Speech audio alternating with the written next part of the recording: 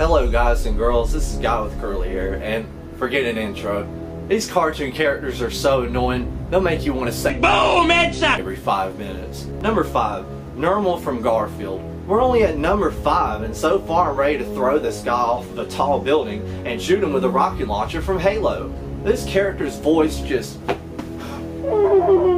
Good God, he's so annoying! Number 4, Chip from Chippendale's Rescue Rangers. The same thing I said about Normal also applies to Chip from Chippendale. Number 3, every character from Dora the Explorer. This show sucks! Moving on. Number 2, DW from Arthur. There's not a whole lot I can say about DW, except I'm glad that Arthur got back at her for messing with the model plane that he made. And also, I hate that Crazy Buzz song. Number 1, Caillou. This Matthew Santora lookalike does nothing but cry, scream, and whine about everything. And now I know the pain that people who work in daycare feel. Well, that's going to do it for today's video. Leave your thoughts down below on who you think some of the most annoying cartoon characters are in your opinion. And this is Guy with Curly Hair, signing off. Peace out.